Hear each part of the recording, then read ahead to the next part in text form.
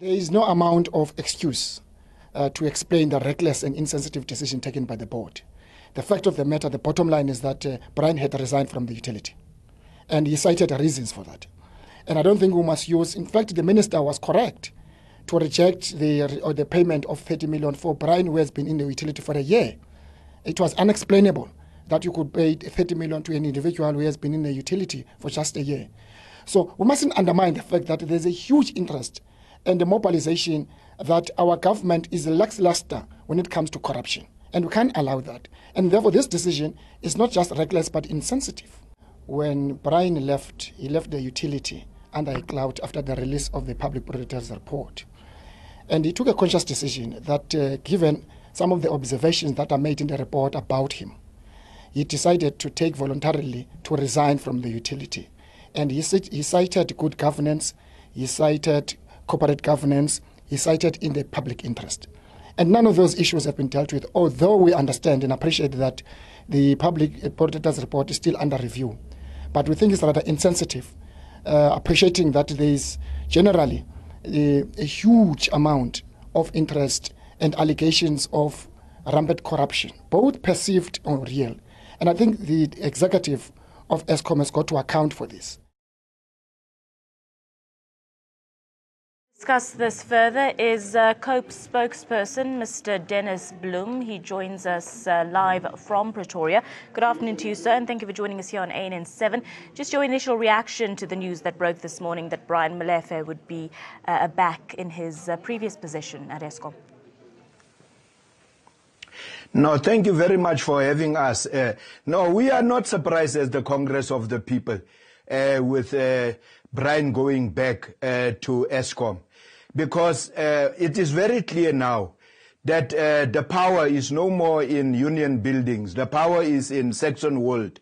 Brian was 2 months ago deployed by Saxon World to Parliament for him to become the Minister of Finance. But luckily, there was people with conscience in Litulia House who have said, no, this thing can't happen.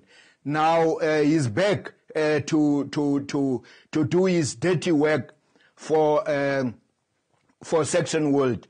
We are saying that the Minister of Public Enterprises, Lynn Brown, has a lot to answer here. In the first place, was this post advertised? How is it that Brian, after he have resigned from there? Now, if a person resign, the post must be re-advertised and interviews must be conducted. We want to ask the minister, was this process followed or not? This is not a banana republic where people can do whatever they want. Maybe they want to turn this South Africa into a banana republic. But we will never allow that this to happen, because many people have paid dearly with their lives for this freedom. And Brian and his people will never, ever get it right to play with this freedom that we fought for. But we are saying the minister is the political head of the department. She must explain, and she must explain properly. But we further demand that the minister must stop it immediately, like she have stopped the 30 million rand payout to Brian. She must also stop this one, because we have applauded her to say that, no, at least she has put a foot down. She must also put a foot down now in this one. Spokesperson, I just want you to elaborate on comments that you've made with regards to power being at Saxon World. Could you just elaborate on what exactly you mean by that, and also that Brian Molefe is back to do his dirty work at Saxon World? Just elaborate on the comments that you have made here and what sort of proof there are or is in this regard. No, what we are saying is that the state capture report fingered Brian very clearly, Tulima Donzela's report, very clearly, that he is part and parcel he is very closely linked with the Guptas. So that's why we are saying Saxon World have become now union buildings. That is what we are saying as the Congress of the People. We are saying that how can a person that was fingered by this state capture report been taken to Parliament? We have objected to Parliament to his deployment to Parliament, but the ANC didn't want to listen. Now he is back again. How is it possible? We are making a mockery out of Parliament, the highest. It is a very big privilege to become a member of Parliament. But now we are playing with that 2 months after he was sworn in. He's back now again. He resigned. What are we making out of Parliament? How will the younger generation respect Parliament to say that, hey, I'm going to Parliament to represent my people? This was clearly a strategy to get Brian into Parliament, to get him as the Minister of Finance. But we must say that we are grateful for leaders in the ANC who have stood their grounds to say no, not only in the ANC but also in the alliance. We are very much grateful that they stood their grounds. Otherwise, Brian Molefe could have been the Minister of Finance as we speak now. Spokesperson, with regards to Minister Lynn Brown, she is set to hold a press briefing later today.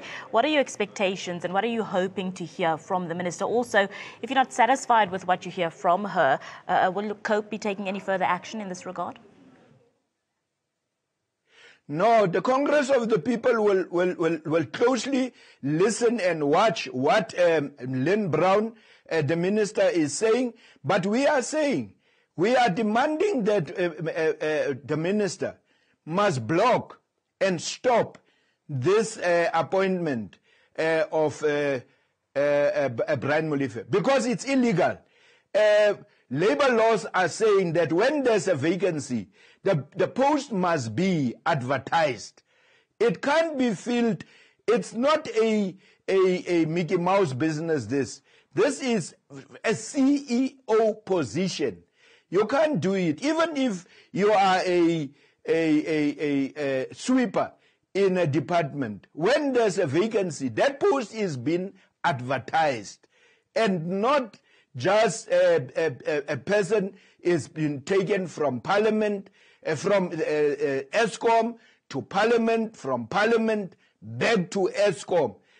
There's a lot of things to answer. We are expecting from the minister to announce today that she have stopped this appointment of Brian Molefe back to Eskom, and the post will be advertised. That is what we will expect from the minister.